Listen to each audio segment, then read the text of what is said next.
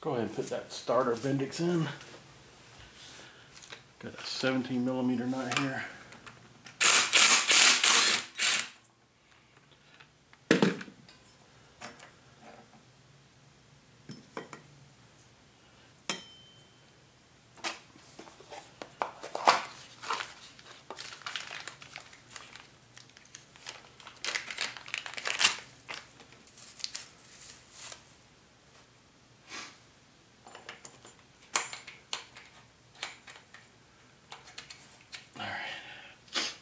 This on,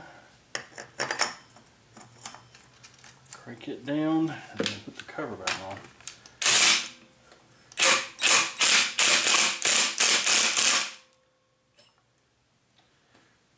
Because that is going to wiggle a little bit. Put the cover back on, and then I guess we'll put it back under the frame and get the frame back up. Hook all the wiring back up, and then we'll move to the starter. See if we can get the starter running good. Hook the carb up. We can also check spark, make sure we got spark, and then go from there. A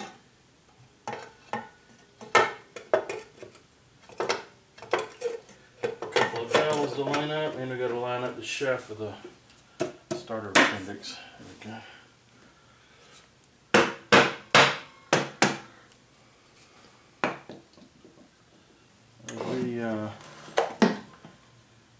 Screws for the case over here.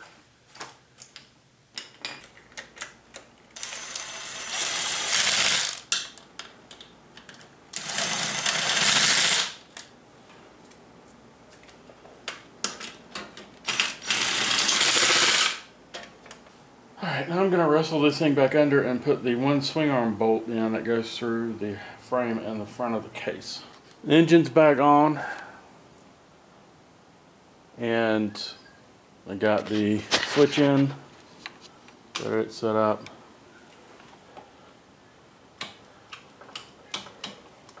Unfortunately, the starter solenoid is gone, but I can't actually, I can hold it together, get it to try to start. And the headlights come on, and start to see the tail light come on when the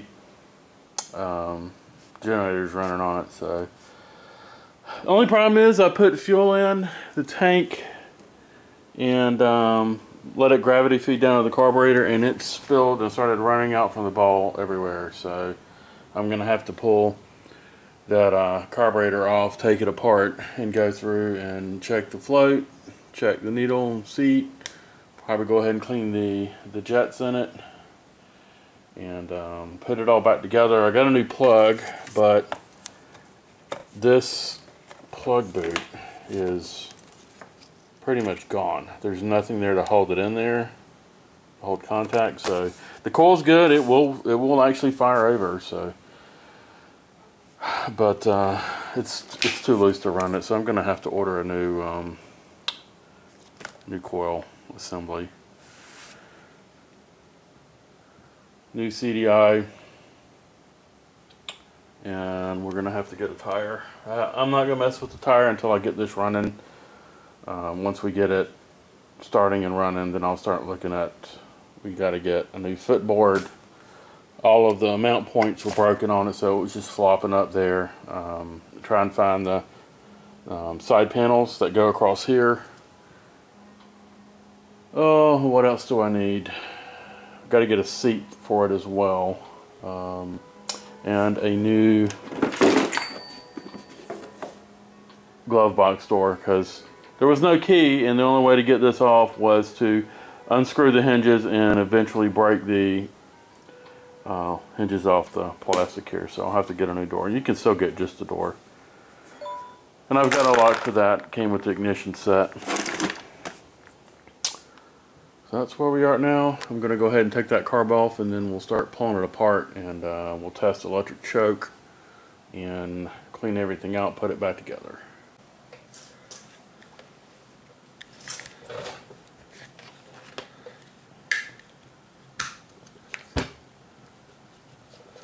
Come on.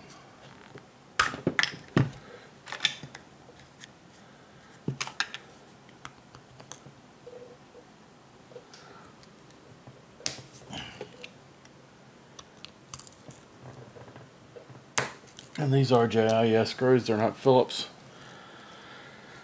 Because they have the dot on them. The blade's a little bit different shape.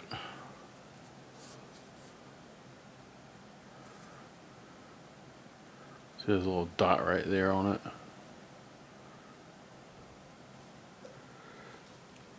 Sometimes you can get away with Phillips, but on equipment that's been around for a while, you have a tendency to have issues with it stripping them. So, I do not have power on my power supply. There we go. Now I got juice.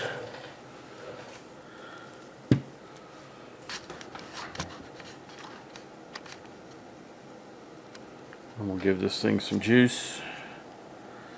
Typically green or black on these is ground, and you just want to put 12 volt on it, which is going to be hard to do in this little. I'm gonna have to do that on one side.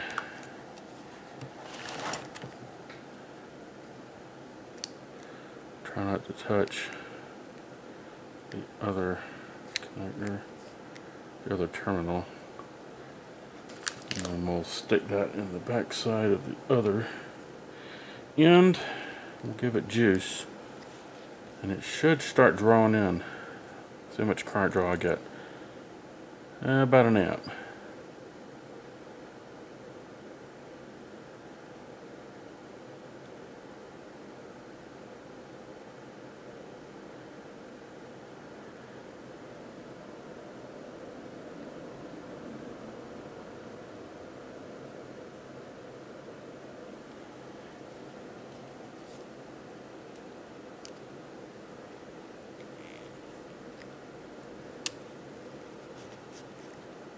I don't think that choke's working.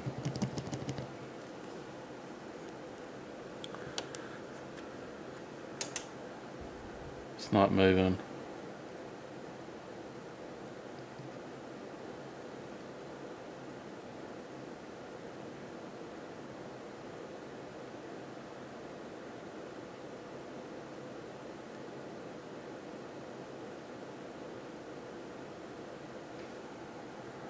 So that electric choke is no good. There is no wonder it was pissing out. There's a missing screw right there.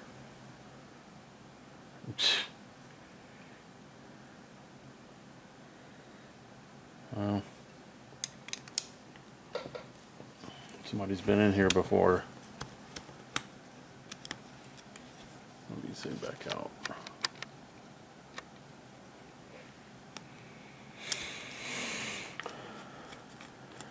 That is a bowl drain screw. You put a piece of, there's supposed to be a piece of hose on here that runs under the frame so you can flush the fuel out of the bowl.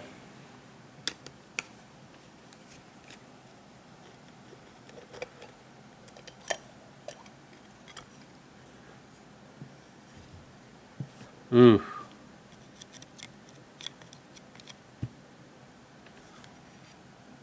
It's gonna need a carb kit.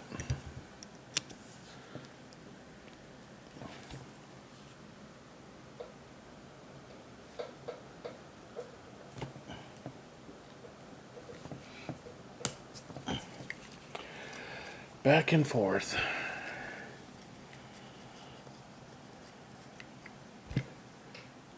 That has had water in it.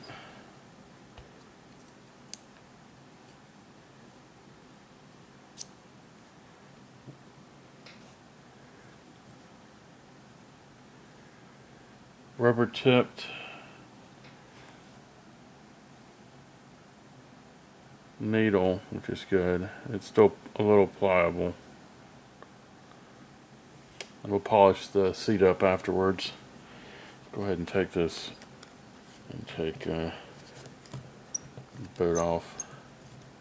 Manifold, tiny little manifold.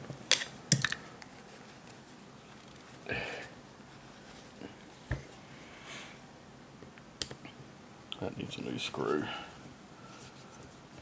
It's about stripped out.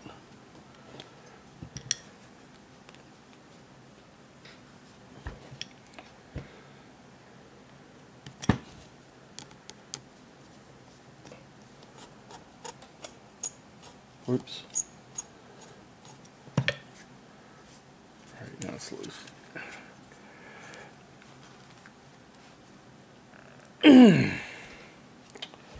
You just want to be a pain.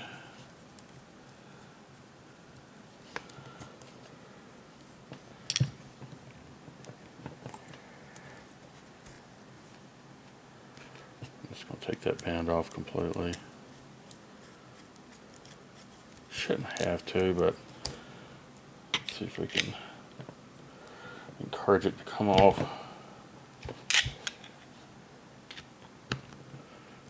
On the sides, there it goes.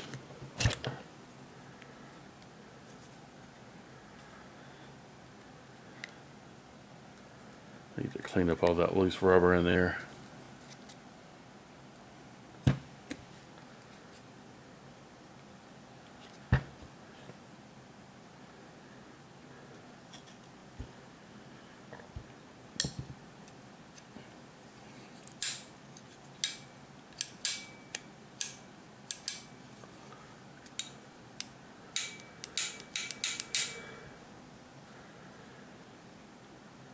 We've got two jets. We have an idle and a secondary.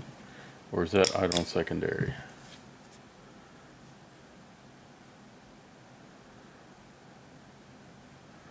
That's secondary. Looks like it pulls in and goes through there. Pulls in through the tube there.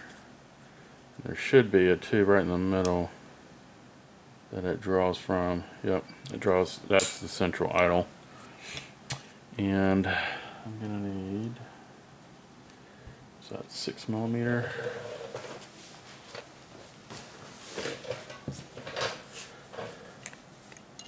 It's a quarter, bigger than a quarter. Yeah.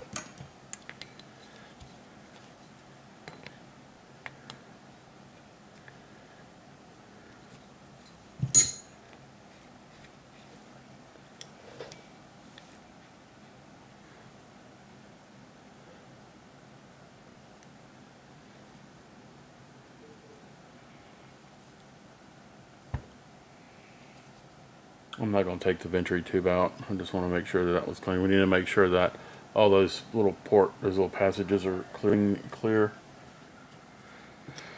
We'll give that a bath. I'm not gonna do that.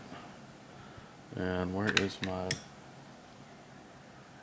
carb screwdriver? I have a screwdriver that I ground the sides in to get it down into small engine fuel tubes. Take the jets out. Have a backup.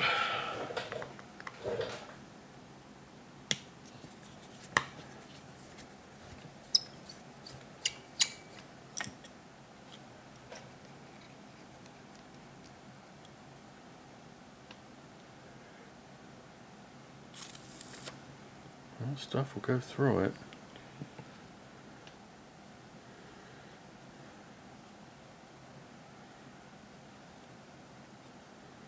Alright.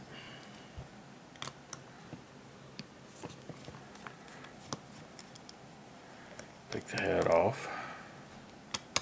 There should be a spring-loaded device in here.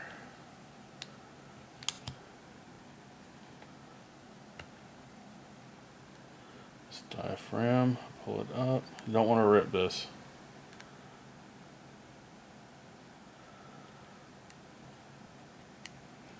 Based on the airflow coming in, this lifts and lowers the secondary fuel inlet, blocks the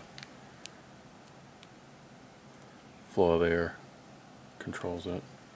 That's fine. Everything looks good except for the nasty bits in here, the bad O-ring there. Go ahead and pick that out.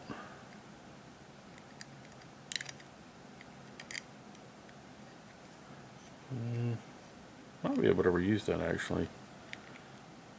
I'll use it with a little gray, ultra gray sealant.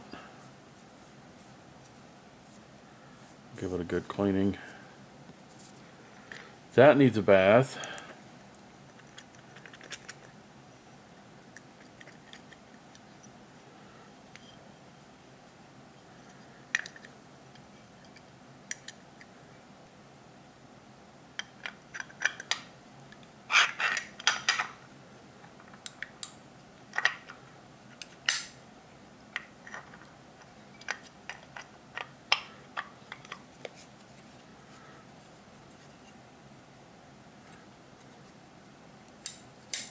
Now if you see, when you give it gas to start with, see how that spring bends?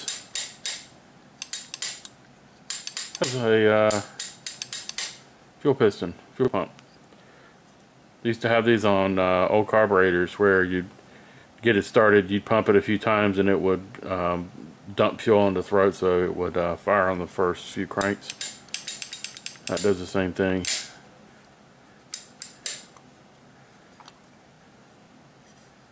And it looks like it goes up that nasty hole right there, which is not, that's a jet right there actually. There's a tiny little, there's a jet in there. See if I can get it out. This might be near enough. Let's see. Yeah, it is. Barely. I would have missed that. There is a jet there too. That controls the cc's of the squirt when you push it down. Yeah, there's a little spring in there. There's probably a check ball in there. Tiny little spring.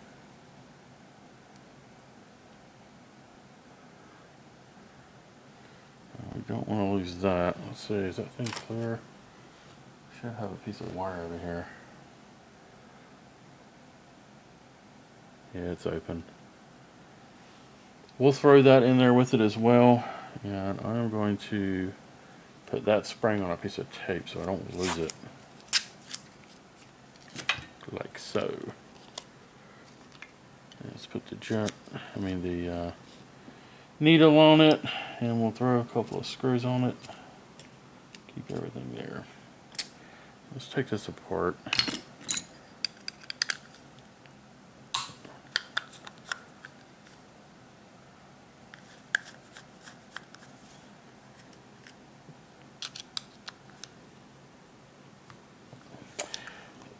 An enrichment squirt. And that's definitely spring loaded. The light spring. Look at all the junk in there. Yeah. Let's save the O-ring. Don't want that going in the chemical bath. We'll drop that and let that clean up some. We'll do the spring too. Hopefully it'll remove some of the junk that's on it. And let's see, is this going to come out without ripping? Ooh! It did. I'll just clean that off. Wipe it down good. It's still nice and flexible. That's good. There's a little check ball down inside of there. Wonder if it'll come out.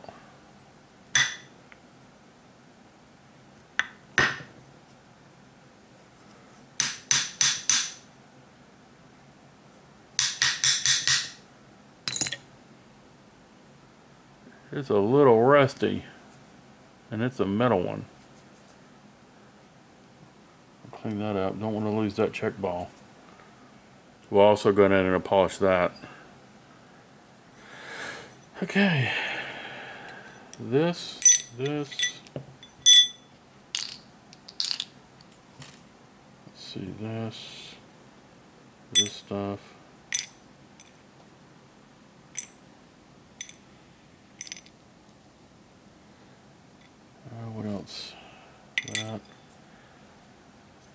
think I'm gonna leave everything else the way it is. Looks like all the needles and jets are out. What brand is this? Can't tell with the bracket on it. It's made in Japan. Might be a Mikuni. CVK.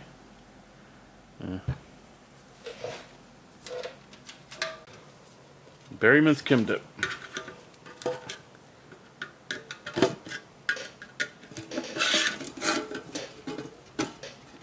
And there's another wire, cleaning wire.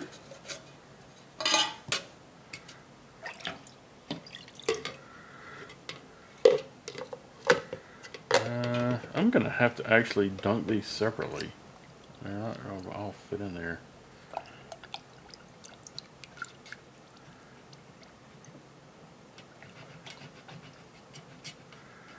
Alright, I am going to soak that, rinse it off, soak that, rinse it off, and then we'll have everything back that I have cleaned so far.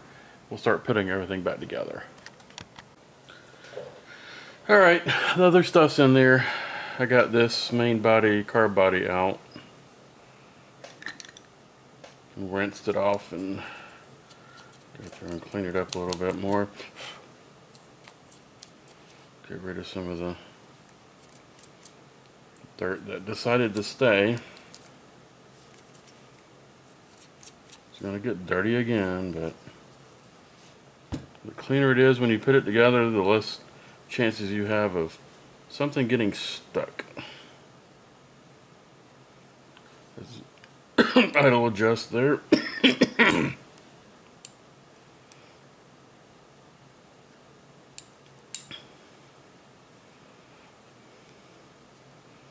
Alright, let's polish the seat for the needle. I need a battery, a Q-tip.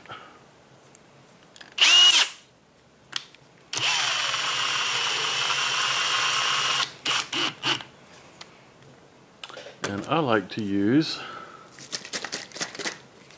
white diamond metal polish.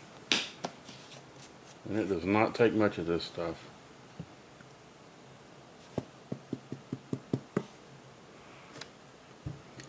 Just take the cap, a little bit on there. I'm going to dab it on, smooth it out. You don't want big chunks, you just want a little bit on the fibers.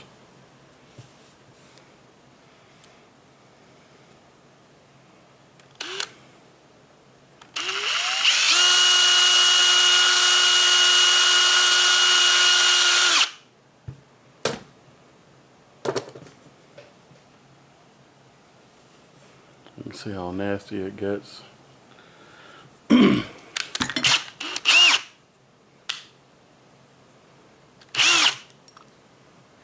another.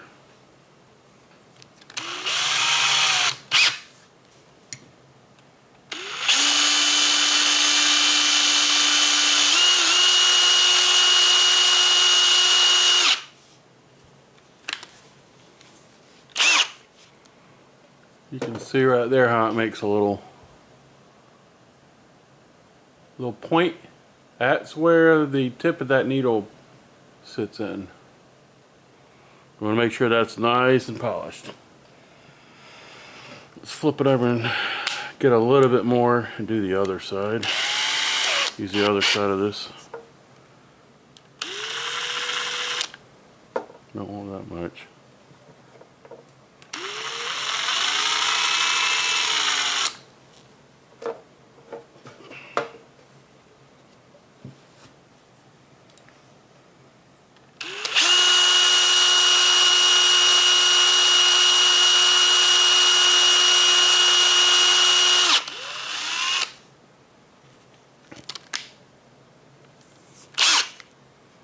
Pretty nasty. And that was dark bronze. The brass was very discolored before. We want it all nice and shiny.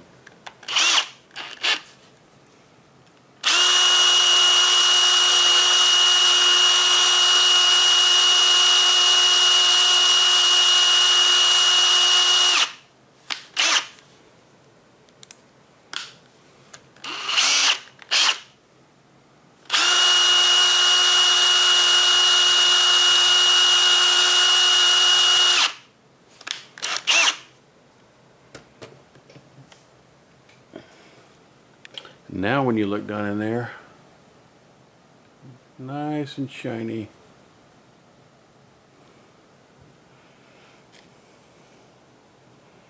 If we take this, and there's the fuel inlet right there. We should be able to drop that in with a little pressure on it.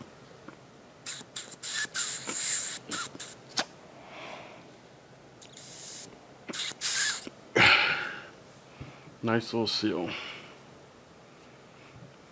I think that's good. What else can we clean up?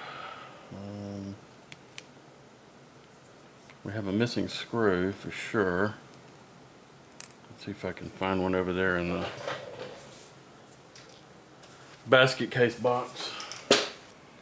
Should be about the same length, should be the same thread. And it's a lot longer, but that's okay. These are 3-hole.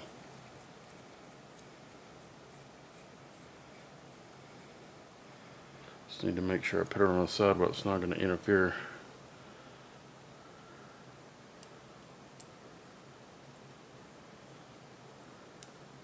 Much later. I just don't know if that's going to seal. Well, we need to do the Q-tip on this side. And this thing too.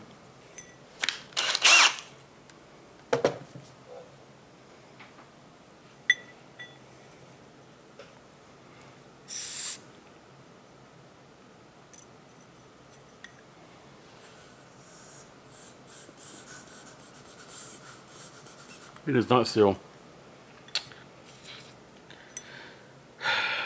I don't think I have any steel ball bearings that small.